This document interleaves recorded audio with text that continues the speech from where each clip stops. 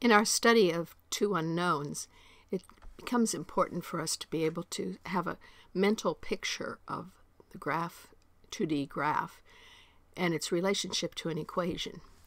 So one of the early programs that I wrote is this one that's called 2Points, if I can find where I put it. 2Points right here.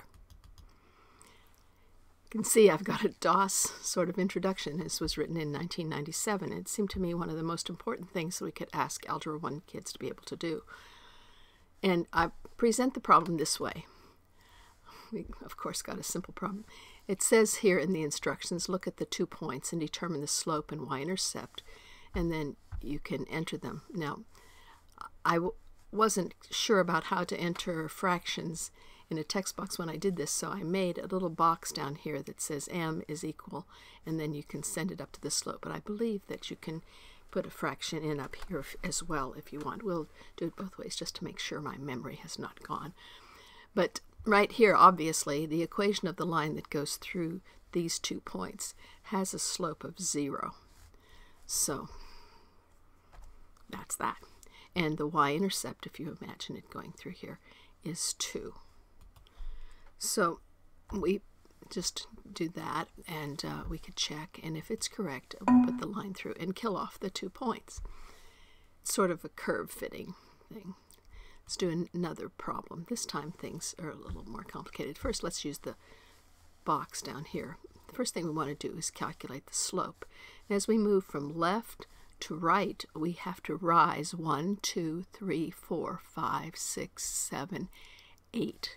We're rising 8, and since slope is rise over run, and we are running 1, 2, 3, 4, 8 over 4, or we could just put a 2 up there, but I made it so you could put your fraction here and send the slope to the equation. It will go up there. Similarly, now let's check. That's right. So you can either do the slope down here with a rise over run and then send it up here. If I send this up, see, it's going to go up there. Or you can actually put a fraction here. When I did the latest revision, I made it so you could put a fraction here because I noticed that sometimes in the lab students would put a fraction here instead of using this box.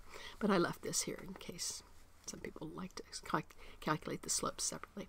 So let's do a couple more here, a new problem. We want to calculate the slope. As we're moving from left to right, the rise is not a rise, it's a sinking. So it's going to be negative 1, 2, 3, 4, 5, 6, 7, 8, 9. Negative 9. Might as well use this box up here.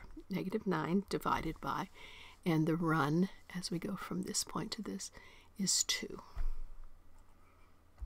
And the y-intercept, let's see, we have to figure out where that would be. So we would go 1, 2, is that right? 1, 2, 3, 4, 5, 6, 7, 8, 9. And if we go back 2, we should rise 9 more.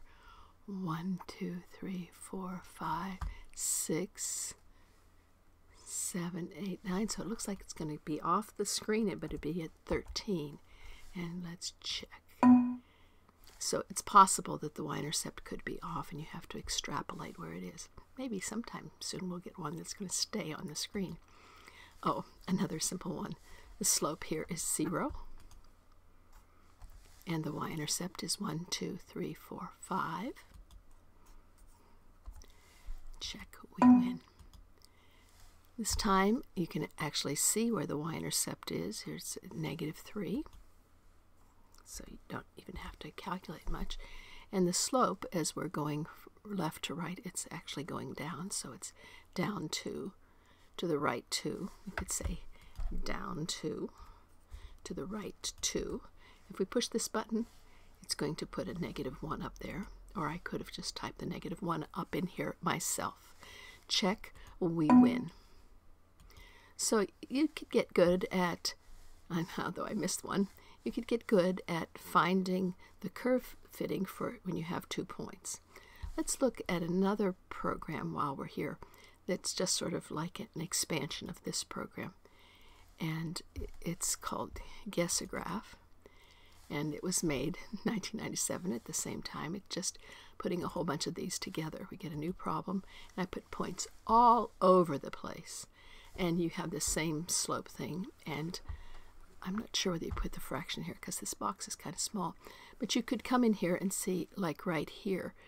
Let's try to see if we can find any points that line up. Let's see.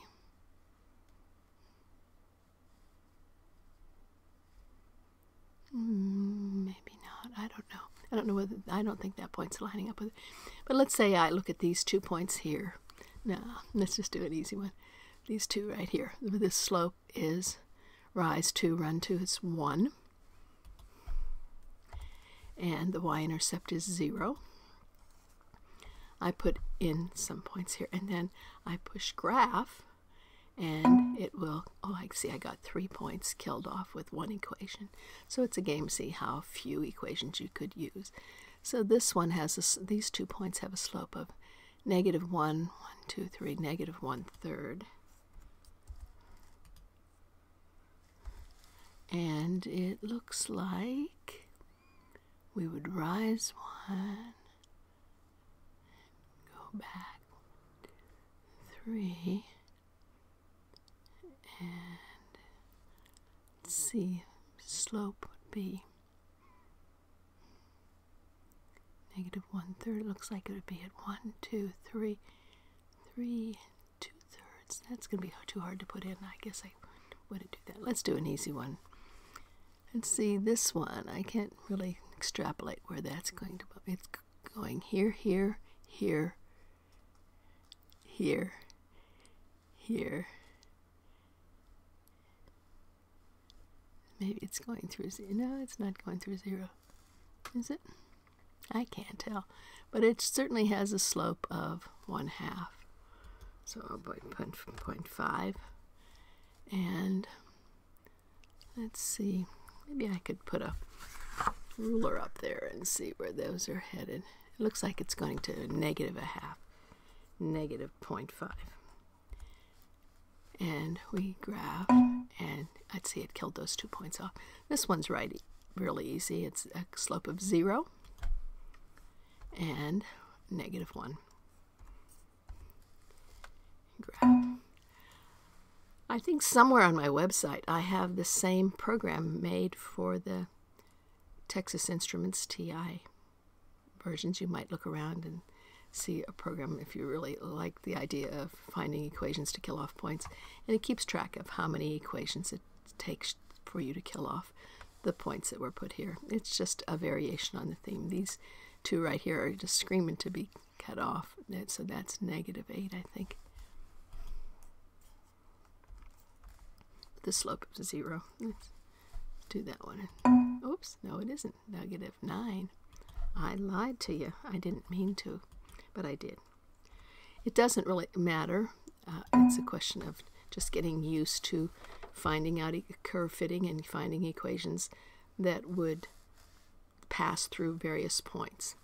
If you want to make sure that you're just having to do one of them, you could, instead of doing all these points and having to deal with it, you could just use the 2-point ones. This is the equation of a line. It's possible also when you study absolute value equations that you could choose that, and here you would be given the chance to put in another form of an equation, something that we would study later.